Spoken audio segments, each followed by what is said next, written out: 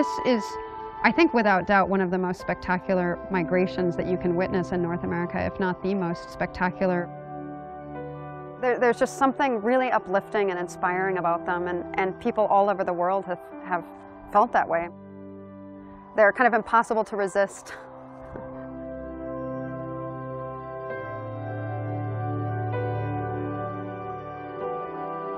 When the cranes arrive, it's the first sign that spring's coming. And then soon after, the baby calves will be coming and hitting the ground, and the grass greens up. It's the start of the best time of year for me. Cranes have been in the world for tens of millions of years, and they've been doing this migration for at least 10,000 years.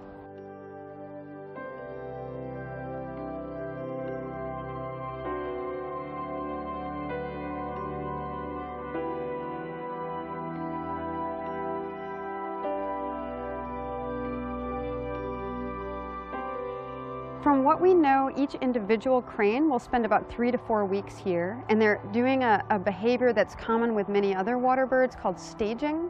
They're kind of fattening up for the rest of their journey, and then they're also kind of meeting up with their friends, with their mates, with family.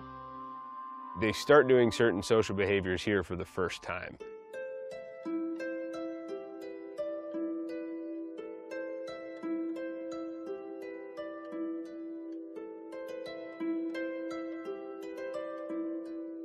They get up and there's a gigantic liftoff off the river, and it is actually deafening.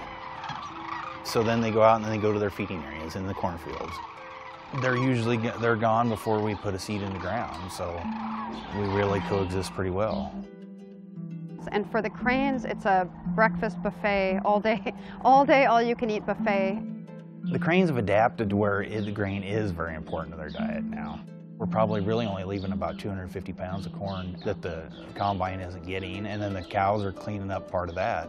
But the cranes are thriving on that little amount that we're leaving. They're some of the world's most successful birds in terms of how long they've been around on this planet. And I think they're eating corn, even though it's only been around for 100 years, which is a tiny portion of their evolution. It's another measure of their resilience and their opportunism. They're taking advantage of a new food source. Today in the Platte River Valley, about 95% of their caloric intake is from corn. It provides them calories, but it does not provide them nutrients or protein and some essential minerals. They get that from these wet meadows. So even though Sandhill cranes are doing well, they of course face threats just like every other species. The number one threat region-wide for them is the loss of wetland habitat and loss of habitat in general. We really need these meadows, and we're to a point where we have to preserve the last few percent that remain along the Big Bend of the Platte and elsewhere. So we are working to restore these prairies, and also with multiple objectives in mind, to improve habitat for cranes, but also these other grassland and wetland birds.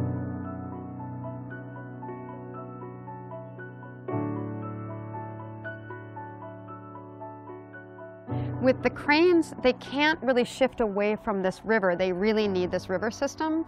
And these birds are adapted to water, and they need that, and water obviously is affected by climate.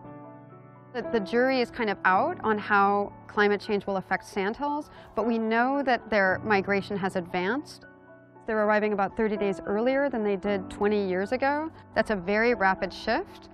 They can deal with all sorts of changes, but they need water and they need wetlands at the end of the day. I think they're resilient, but I think that it's not really about them. It's about this whole Great Plains waterbird ecosystem that is on the verge of something very dangerous if we don't really put our foot down and stop it. So just because the cranes are abundant, it doesn't mean they're not fragile. They were overhunted and they lost a lot of habitat going into the 1930s. And the U.S. actually legislated to protect them and other native birds. Sandhill cranes can be hunted. They, in fact, are hunted in almost all states except Nebraska, where we are now. But it's always under strict conditions. So I think the success of these birds is a combination of their own natural resilience and also the fact that humans have acted to help them, to protect them. They're a symbol of hope because of their own success on their own terms, and they also symbolize what humans can achieve when we work together. Their success is our success.